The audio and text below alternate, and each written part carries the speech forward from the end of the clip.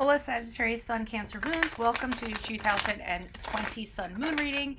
When you review it is when you're meant to see it. It does not matter the time of year. I'm doing these in the order of requests in the comments, so be sure to post up your request. And while you're waiting for your request to be done, check out my 2019 Sun Moon readings that are in my playlist. First portion of this reading will be me going over the traits of your Sun Moon combination. I will then lay out the main cards. We'll take a quick look at your 2020. The second portion of this reading will be the link below to the Vimeo reading, where we'll have a much deeper interpretation with clarifiers.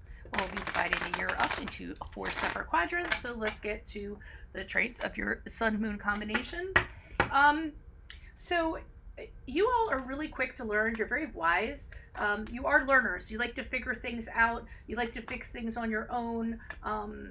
You know, if there's something, because you guys, it's the Sagittarius, the wise, the people of wisdom. You're very adaptable, very flexible also. Sagittarius aspect of you really likes things that are adventures and exotic, language. You're curious about languages. You're curious about society. Anything like that kind of grabs your interest. You can be a very emotional person, and that comes from your Cancer, obviously. Emotional person, but on the surface, you have, the look of an intellect, where you carry the look of an intellect, or somebody that's always learning, somebody that's a scholar. Again, very wise. You're very good-hearted. You can be very controlled. You're incredibly deep at times. You have awesome perception. You need to have your freedom. That is something that your Sagittarius side loves. You love a good dare. Very optimistic. And then your Cancer side can be very cautious, inventive, creative. Your caution tends to hold you back when you have something impulsive or something you want to do. You think of something and you're like, oh, I want to do this, and your Cancer kind of holds you back and said, maybe you shouldn't do that. So over most Sagittarians, you have the tendency to be very careful before you jump into something. Alrighty? But, the way that you saunter around and everything, people think you're very self-assured. You're a very capable person. You're very well-spoken. Sometimes you can be very profound.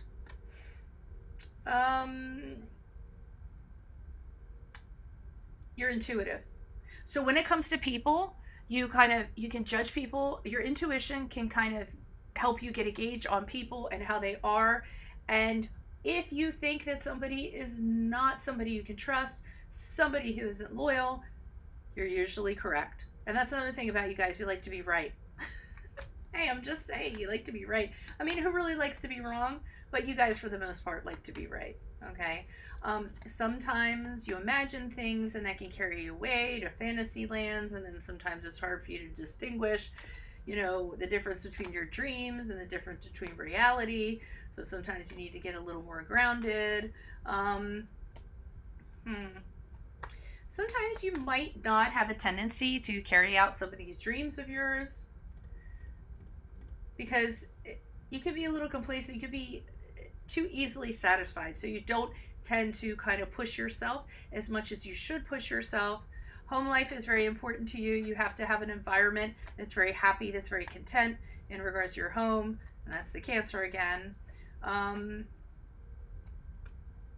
You will get a lot of admiration and respect because you have a certain appeal about you and your abilities. So people they absolutely respect you. Don't do a little bit too much.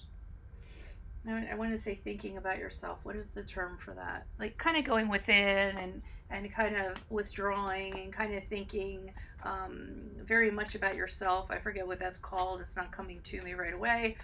You have a sensitivity to you. Some of you might be drawn to spiritual things, drawn to religious things. Not so much the occult, I'm getting, although you can kind of go that way too. You like great adventures that have a lot of things to them. Both of your signs, you imagine these great adventures. Your Sagittarius sometimes causes you to have these adventures. Be careful. Sometimes you have paranoia, psychological phobias, illusions. Don't let your emotions carry you away. It can affect your judgment. It can affect your perception. Good part is, like I said, you can adapt to nearly anything. Any place you go can be your home because you find, security and comfort is within yourself. Okay, so wherever you go is wherever you can make your home. Where is that saying, wherever I roam is my home, wherever I hang my hat? I forget, but whatever that is, it's you. So let's see what's up for your 2020. Holy Spirit, angels, divine guides, universe, can you please divine your truth, your wisdom, your clarity, your insight for Sagittarius, Sun, Cancer, Moons for 2020? What do you see? What do they need to know to reach your higher ground, become closer to the universe and closer to the divine for their greater good? Any messages you have will be greatly appreciated. Sagittarius, Sun, Cancer, Moons for the year 2020. What do you see? What do they need to know? What do you see for Sagittarius, Sun, Cancer, Moons for January, February, March? We have the Eight of Pentacles in the upright. What do you see for Sagittarius, Sun, Capricorn, Moons for April, May, June? See the Five of Wands in reversed. What do you see for Sagittarius, Sun, Cancer, Moons for July, August, September? We have the Two of Swords in the upright. And what do you see for Sagittarius, Sun, Cancer, Moons for October, November, December for 2020? What do you see? That was weird. Hold on. Let me get these straightened out. October, November, December, Sagittarius, Sun, Cancer, Moons, please. What do you see? What do they need to know? Knight of Cups. This is kind of all over the place. Okay, so I see you starting off the year. You're working really hard. I think, and I think it's work related. I think you're realizing in order to get to a certain place in your life, you're going to need to acquire a skill. You're going to need to work a little bit harder. You're going to need to, the Eight of Pentacles could be a card of mastering a skill, going back to school, taking on an apprenticeship, doing what you have to do to make more money. So I feel like this is for part of you what you're doing. You're actually working very hard because you need to get a better job. You need to get a promotion. You need to get something. Where you are right now, you're not okay where you are. I feel like you want to elevate in status. For some of you, it can also be you're working on a relationship in January, February, March, but I think it's more of a practical sense in regards to job, career, and kind of what's going on.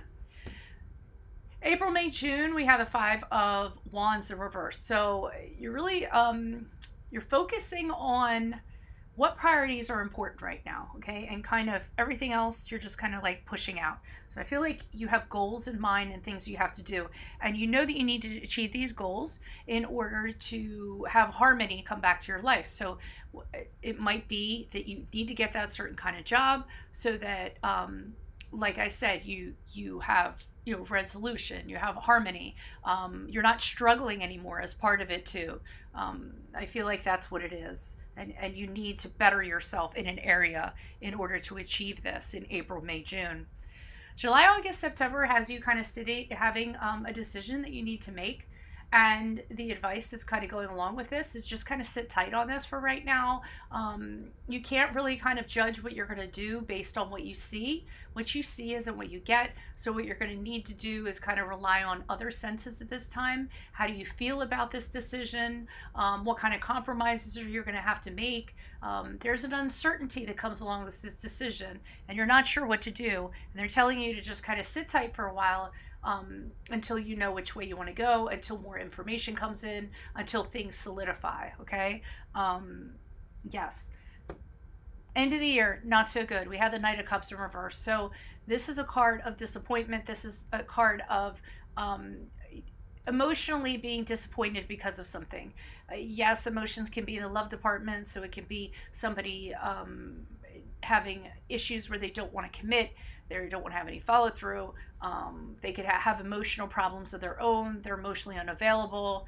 Maybe they're jealous. Maybe they're moody. So this could be a person that's definitely like this. Advice that goes along with that is just to step away from this person. This could also be you, okay? But whatever it is, emotionally, there's a lot of disappointment. It's not going the way that you want it to go, all right? Some of you could be in an abusive situation, to get the hell out of that, right? It could be emotional, it could be physical. But whatever this situation is, it might have been the decision that you were making here. You go ahead, you make the decision, and then emotionally you're kind of let down in whatever regard that is. So I would say October, November, December in 2020 is going to be the down month that you want to look out for. I always say with these readings, hope for the best, prepare for the worst, or get a personal reading. Just send me an email. We can go ahead and set that up. And click on the Vimeo link below. I'll be pulling clarifiers over here. We'll be going into this deeper to find out what's going on during these periods over the year. Please like, share, subscribe. I'm on the Instant Go app if you didn't answer to a quick question. I'm on Facebook. I'm on Insta. And check out my playlist. I have tons of stuff in there in addition to compatibility readings. So good luck to you all in 2020. Adios from Veronica Garnett. Bye.